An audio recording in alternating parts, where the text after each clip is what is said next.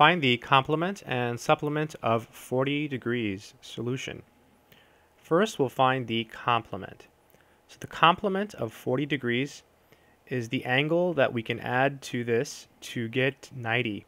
So it's pretty obvious to see that if you add 50 to 40, you get 90. So the answer is 50. Now, if that's not obvious, to find the complement, what you can always do is just take 90 degrees and subtract your angle. So 90 minus 40, and that's 50.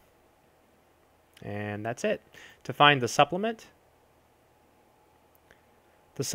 of 40 degrees is the angle that you add to this to get 180. So again, it's pretty clear that the answer is 140 degrees.